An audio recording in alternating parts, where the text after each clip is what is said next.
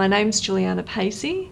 I teach the Certificate 2 in Applied Fashion Design and Technology. My teaching skills are derived from being a teacher that teaches VCE, and then I've also got my training qualifications to be able to teach the subject area. I have industry background as well. I've come from industry, worked in industry for 15 years, which allows me to be able to translate some of the industry practices into the course. The program that we offer here at CRC Sydenham is the Certificate 2 in Applied Fashion Design and Technology. The program runs over the course of 2 years. We have the first year, which students come in and complete 9 units of that particular first year, plus their work experience. And in the second year, they complete 5 units plus work experience. I just finished my VET certificate of Applied Fashion Design and Technology, Certificate 2. I completed it with VCAL because I'm not in VCE, and it was my TAFE course, but I completed it at the school. The skills that I actually teach within the program consists of, we start from the beginning. I assume that every student that comes in first year does not have a skill level in sewing. So we learn occupational health and safety. Students learn how to set up a sewing machine. They learn how to operate that sewing machine. They learn how to develop good tension within the sewing machine so that they can construct products that are of good quality. So understanding how to really manoeuvre the sewing machine in a way where they can get a very good outcome at the end.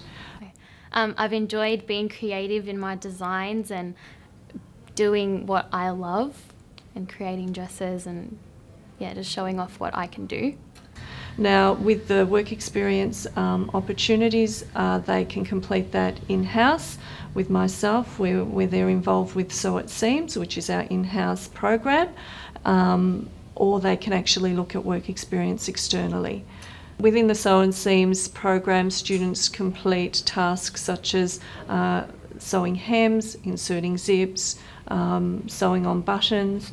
This is for a customer base that comes in externally and requires the service. So the students will have to produce these particular techniques to a quality, a professional quality level, so that the customer will walk away with a good satisfaction and then hopefully pass the word on to the next customer. I came up with the idea of the dress when I was playing Briscola with my family at home, and it kind of just came to me at the end of last year, and so I told Juliana about it, and we worked on it this year to try and work out how we were going to make the dress and how we were going to make it fit and all of that, and then it took a while to kind of work it all out, but eventually I had to laminate all the cards to make it waterproof, and then I had to double side tape the cards to the fabric and then sew them as well and construct the dress so that it would fit a person well. We also have programs that we have introduced into the course as extracurricular programs. The first year students will enter their finished products into the Royal Melbourne Show and usually showcase their garments within the fashion parade there. We also enter the Apex Fashion Awards. The students use that as a benchmark where they can actually showcase their work to a public forum. They also compete against other state schools. I entered the Apex Australia Teenage Fashion Awards as a part of the course with other students in my class, and I won the state final of Victoria as the wearable art category, and then I went on to nationals and also won that in wearable art.